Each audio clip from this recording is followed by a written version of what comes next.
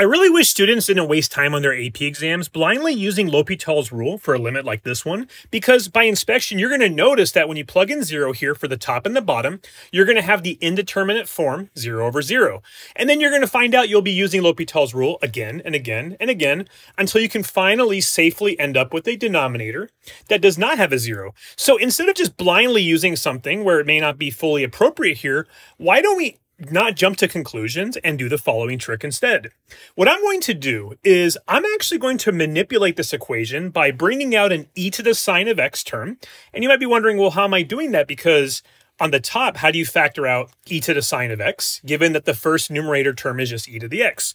Well, remember with the rules of products, I can rewrite that term as e to the x minus sine of x, right? Because when you multiply it through with this e to the sine of x that I brought out, you get back the original e to the x.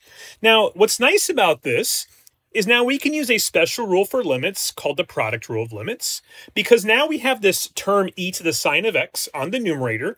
I can break this limit up into a product of two separate limit problems that are a lot easier to deal with. Because check it out, on the left-hand side, I don't have a denominator, right? I can just plug in 0 from the get-go for x, and that's just going to become 1. Now, what this means is you're going to have an easier problem because now you have 1 times just the limit on the right-hand side. And check this out. For the right-hand side, what you have in common now is not only x minus sine of x in the power of e on top, but you've also got it in the denominator. And you don't have to do this, but one thing that helps me visually, and it's a cool trick for you to use, is why don't we just do a variable substitution here? I'm going to let u equal x minus sine of x. And then what we want to make sure is, because we're going from the letter x to the letter u, because x was approaching 0, we need to see what u is going to approach. And in this case, when you plug in 0 for x, you will get 0 minus the sine of 0, which tells us that u will also be approaching 0 as well. So then when we rewrite this problem as a new transformed limit, you've now got the limit as u approaches 0 of e to the u minus 1 all over u. And you might be scratching your head saying, hey, Dave, if you plug in 0 for u here, you're going to have an indeterminate form. So why didn't you just start with L'Hopital's rule from the very beginning? And you're absolutely correct, because when we plug in 0 here for u, we're going to get e to the 0 minus 1 all over 0.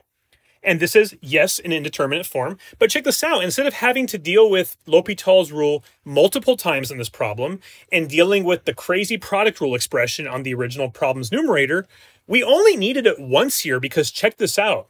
After just one application of L'Hopital's rule, where you take the denominator and the numerator's derivatives here and rewrite the expression, now you've got a constant on the denominator. And aha, we don't have to deal with an indeterminate form anymore, because now when you plug in 0 for u, you're going to get this final expression, which tells you your limit.